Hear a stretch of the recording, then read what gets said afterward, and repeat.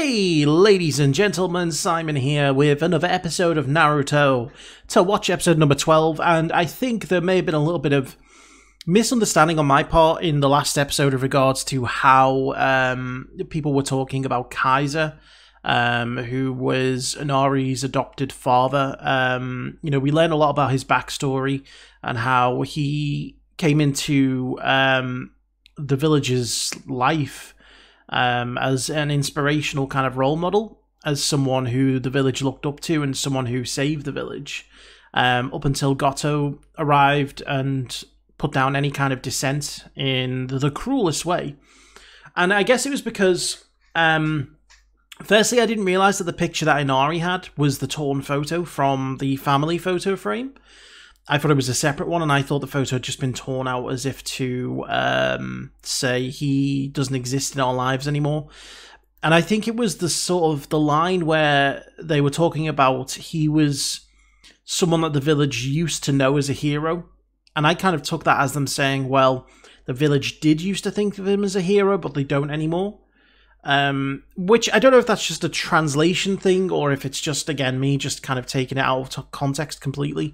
But, again, you guys in the comments, you let me know that it was actually more that the villagers were scared of thinking of him and praising him because Gato runs a fairly tight ship and suppresses, again, anyone who's against him with a very heavy hand.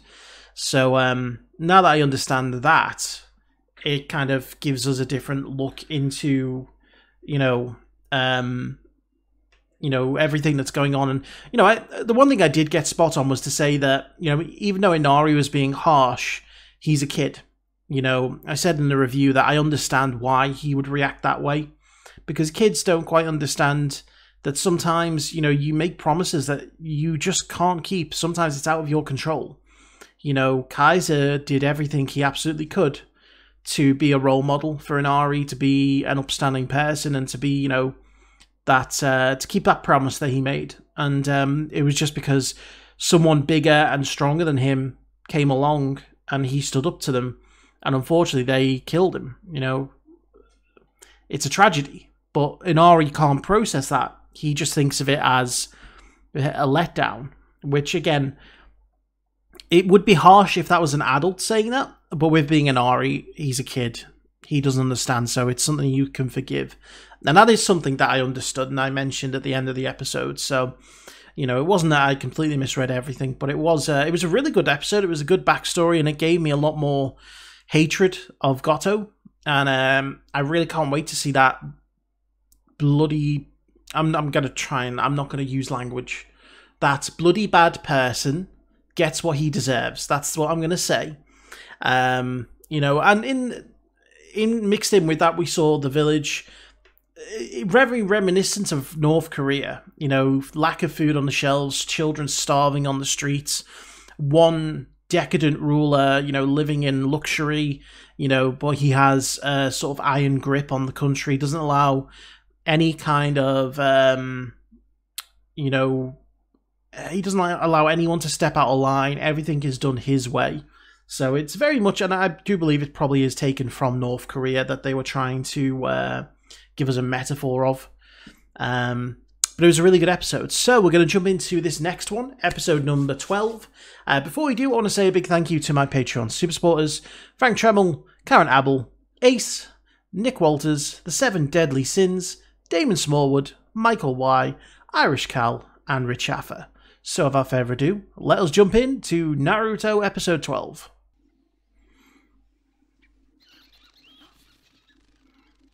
Uh-oh. Naruto? Has he passed out from exhaustion? Yeah, that's... chance meeting, eh? What is this? Naruto's a goofy kid, but he's also a full-fledged ninja. He can handle himself. Sakura's right. Yeah. Naruto's such a loser. He's probably lying out there dead somewhere. And Sasuke wouldn't care. Sasuke? I'm going for a walk. But we just started eating. Or is he going to go find Naruto? Maybe he does care. That was fast. Uh-oh.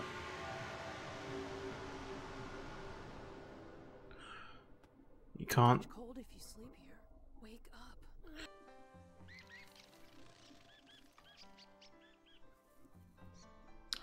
Is Naruto gonna help? Oh, Naruto doesn't know he's helping Zabuza heal. I like it early. It's calm, but I didn't think I'd find anyone sleeping out here in the woods. All right. Only super cool ninja can wear these. Oh, really? I see. That's very impressive. He has no idea who he's talking to. Is there someone who's precious to you? Oh, Someone who... no. What are you saying, sis? What do you mean precious? Did you say sis? How can people just walk past starving kids? Oh no. The dog's starving as well. Oh. I know it's not real, but it makes me feel terrible. Oh no, it's got puppies. Is there enough to share? I hate this. I really hate this. When a person has something precious that they want to protect, then they become genuinely strong.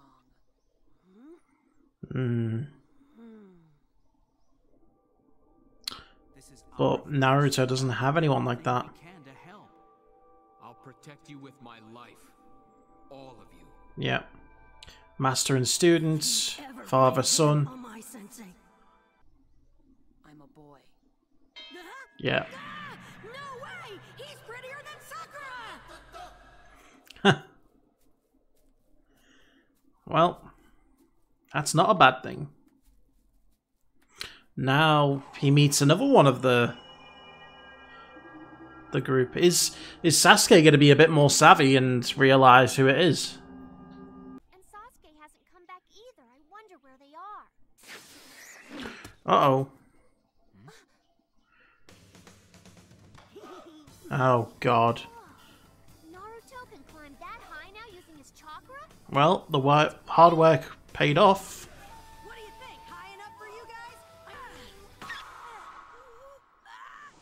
Bye-bye. Bye-bye. Oh, hang on. Was he playing a trick? Oh, God. He was tricking him. Go for it! Sasuke?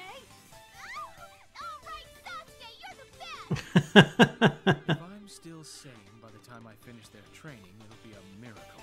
Yeah, me too. Oh, well, they made it as high as they can go. Has Sakura just given up training, or...? All right. Now we move on. Starting tomorrow, you're both bodyguards for Tazuna. Oh, okay. All right. You are such a loser. You're gonna need a good night's sleep first. Don't cry.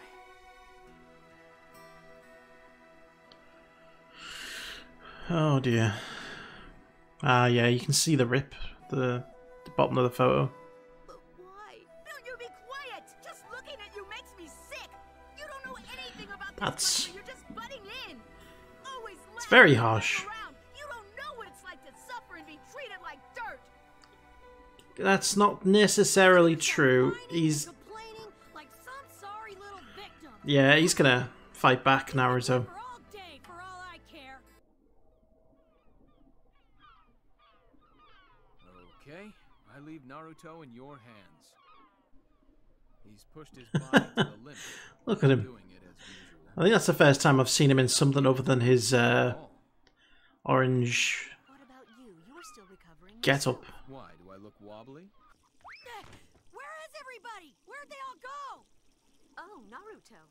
She looks a lot like Sakura, just with different coloured hair. I knew it! They ditched me! See ya! You're supposed to be looking after him. Oh. Was that a mole?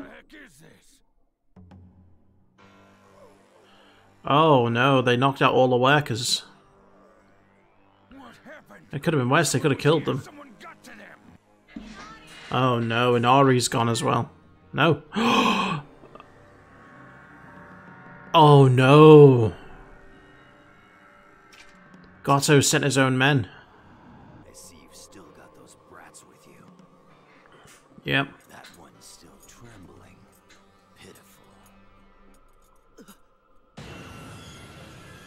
There he is. Oh no, there's multiple of them. Ooh, so you could see they were water clones, huh? The brat's improving. Oh no. Rival Haku. So it seems. Is he going to recognize the voice? Or would Naruto recognize the voice? Okay, so this is bad. This is bad for Inari and his mum, because Goto sent his own men to go and deal with presumably anyone who's staying at the house. Whether they thought that the bridge builder was going to be there, I'm not sure, because they weren't obviously in contact with Goto. With Zabuza. And Naruto has left, so they've got no one to defend them. Maybe Naruto's going to swing back, because I'm sure I think it might have been a mole, an injured mole. So maybe he's going to look after it and then take it back to the house, and maybe he'll encounter the two swordsmen before they're able to hurt anyone. And then we'll get like two separate battles. We could get like a battle at the house where Naruto has to face off against two really dangerous swordsmen. And then we get the battle on the bridge, which I'm really torn over, because, you know, the more that I learn about Haku, the less that I want there to be a fight, because, you know, I sympathize with Haku. You know, the fact that he grew up extremely poor, starving on the streets, you know, presumably no family or friends, and Zabuza was the one who helped save him. You know, and obviously he seems to have a strong connection to Zabuza. Whether there's any kind of romantic feelings there, who knows? I think it's certainly insinuated that there is a very, very strong connection there.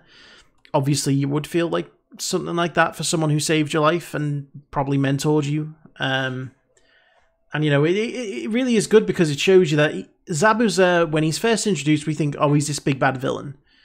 And we've learned so much more about him, you know, that it makes you question, is he just doing the stuff that he's doing because he's scared, because he's, you know, on the run and he wants his cover to be kept up? I mean, there's no doubt that he's probably got the ability to be bad, to be evil. But I mean, he saved Haku from starvation. He, you know, presumably mentored him and watched over him. It's not typically something you do as a completely evil person, you know, because it seems like they are equals. You know, if he was a real bad guy, I'd expect Haku to be his subordinate, to be someone he probably mistreated.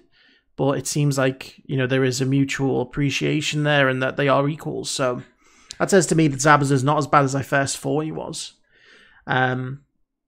Also, we're seeing more friendship develop, I think, between Sasuke and Naruto, because, you know, Sasuke tried to disguise his worry as like going out for a walk, but the moment he thought that Naruto could be in trouble, like out in the forest, he went to go and find him, you know. And the interaction between Naruto and Haku was interesting, you know.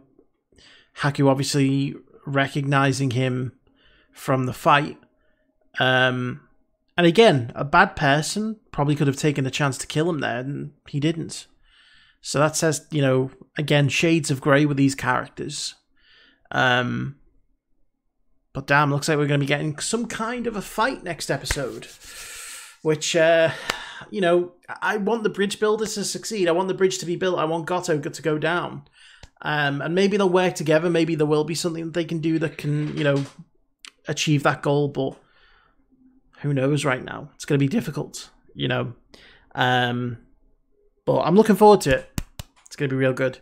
Anyway, thank you all very much for watching. I hope you enjoyed that. If you did, as always, give the video a like. Subscribe if you haven't already subscribed. Let me know in the comments.